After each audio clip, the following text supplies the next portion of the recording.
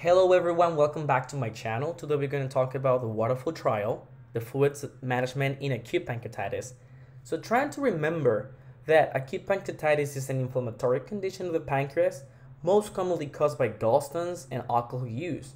It presents with typical manifestations such as sudden severe epigastric pain radiating to the back, nausea, vomiting in the majority of cases, but also epigastric tenderness on palpation. Something that is important, this study was published in the New England Journal of Medicine, and the background is supported by the fact that when patients arrive acutely with signs of pancreatitis, they're typically managed with aggressive hydration. So because the initial management is primarily supportive and includes a fluid resuscitation, we have to get more evidence for this practice. And we also give them analgesics and antiemetics or enteral nutrition if needed. But it is important to point out that there are many studies that talk about acute pancreatitis management. However, few randomized controlled trials are evaluating the effects of the type of fluid, but especially the rate of infusion or the total volume infused for acute pancreatitis, and even the initial bolus if there's needed a bolus. There's evidence that support that aggressive early resuscitation leads to poor clinical outcomes. And actually, many international societies, like the American Gastroenterological Association, recommends the aggressive fluid resuscitation. And we're going to talk about it here. So what is needed is a study that answers the question, how much is too much or how much is too little? So early aggressive hydration is widely recommended, and we have to get some answers because the evidence for the practice is very limited and poor. So the clinical question that they asked in this study was, does the use of moderate fluid resuscitation in acute pancreatitis decrease the rate of progression to moderate to severe pancreatitis compared to the aggressive resuscitation? And we're going to see that. So the population that was studied were adults, patients older than 18 years old of age that qualify with the Atlanta acute pancreatitis revised criteria, having 2 out of 3 criteria. The first one was the classic abdominal pain. And when we talk about the classic abdominal pain, we're referring to a pain that is constant, that is very severe in the epigastric area, classical radiating towards the back, that is worse after meals, and it worsens with the cubitus supine. It improves when the patient leans forward. So this is the type of classic abdominal pain. But also we have a very specific enzyme like the lipase, that if it's greater than 3 times the upper normal limit, or also the amylase, it's one of the criteria for the Atlanta classification. So signs of acute pancreatitis on imaging with presentations less than 24 hours to be qualified as an acute pancreatitis. And we typically, with ultrasound, it's actually the first line imaging modality for all patients. And we have some supportive findings like enlarged hypoechoic pancreas, talking about a pancreatic edema. But also we can see peripancreatic fluid in ascites, and some features that suggest that the etiology may be from a biliary source, like cholelithiasis, gallbladder slotch, or dilated biliary tree. So we can see that, and we can also check many complications. But the CT is only indicated in patients that we don't have a diagnostic certainty. We're not sure about it because maybe the enzymes are not as high as here we talk about. Or maybe there is a severe pancreatitis, or the lack of improvement after 7 days, or an acute deterioration. Or sometimes we just want to evaluate the underlying cause because the other study are negative. And findings typically for this that we talk here, signs of acute pancreatitis on imaging, are like enlargement of the pancreatic parenchyma with edema, or indistinct pancreatic margins with surrounding fat stranding. And just like the ultrasound, we can also see peripancreatic free fluid. So The study, some of the characteristics of the patient, the demographics, are the age. The median age is 56 in aggressive fluid group, and in the moderate group is 57, so there's not much difference. And female sex is a little bit more common in the aggressive fluid group. However, something that is important for the result of this study is to know that hypovolemia doesn't change much. It's not very different from one another. Aggressive group is 52.5% and 51.2% in the moderate fluid resuscitation group. So that's important to get as a baseline. The methods of this study, the design is a multi-center, multinational, open-label, randomized control trial. And the control group, that what we do right now, up to date, currently we do just aggressive fluid resuscitation, consisting of a bolus of 20 milliliters per kilo of body weight, followed by 3 milliliters per kilo per hour.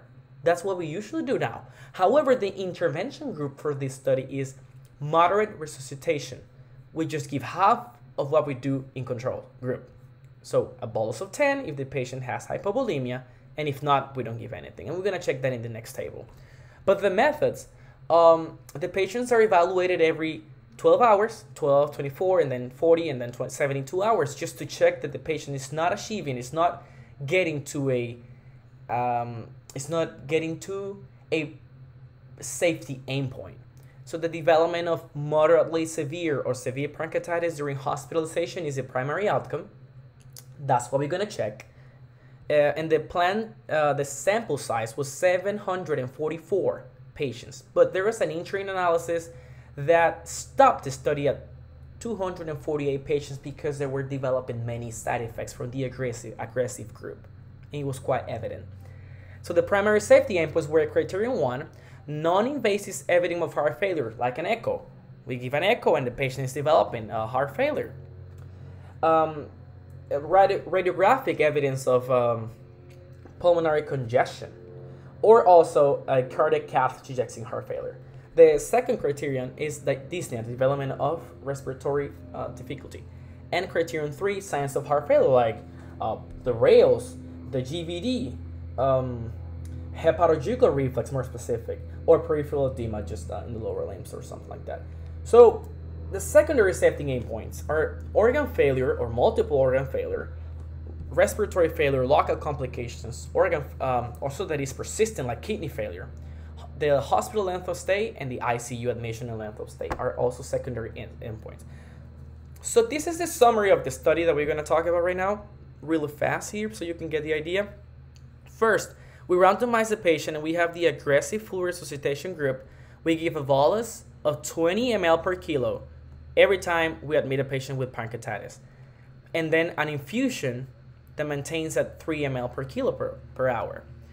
And at 3 hours of this therapy, we're going to check if the patient is developing a fluid overload to decrease or stop the infusion early. At 12, 24, 48, and 72 hours, we're going to start with the goal-directed therapy checkpoints, which are important because we need to know if the patient, 1, is being hypovolemic, is not enough. It's euvolemic, we are achieving it. And 3, if we're giving too much, is there suspicion for fluid overload or not? So hypovolemia, which we already talked about it, 20 ml per kilo and an infusion of 3. If the patient is developing 1, oliguria, less than 0.5 ml per kilo per hour of urine output, or systolic BP of less than 90, then we can also give some bolus of 20 again. If there's eubulimia, normal bulimia, we just give half of it, 1.5.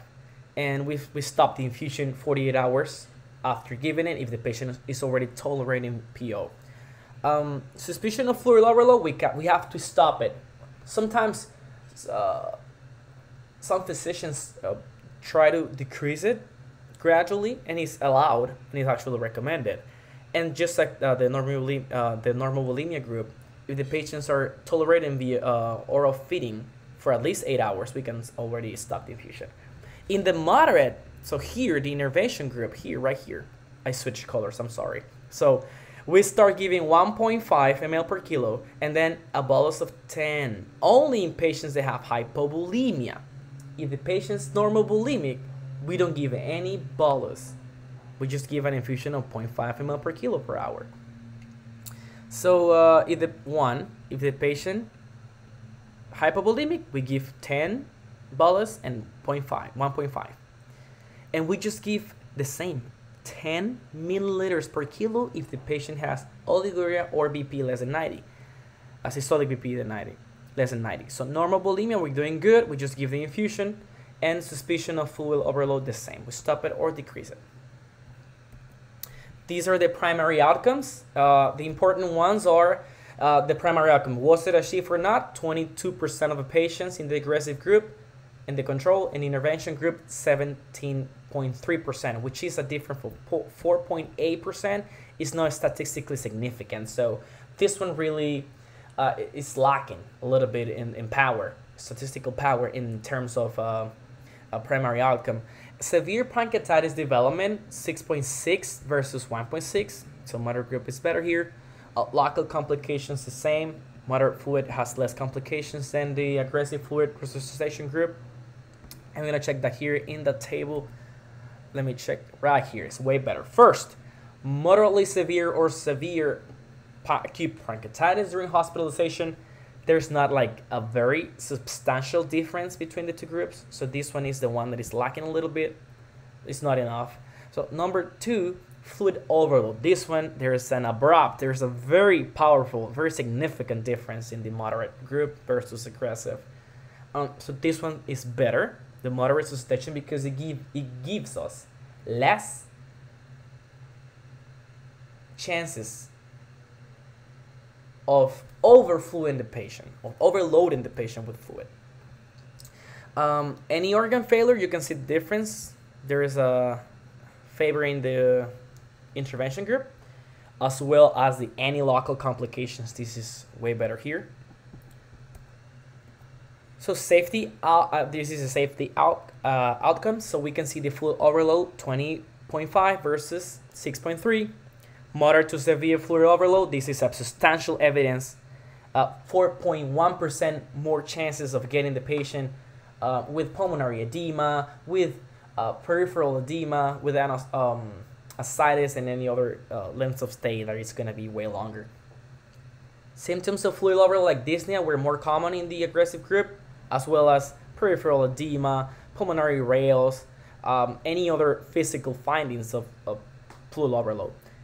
But also on hemodynamic, obviously, testing.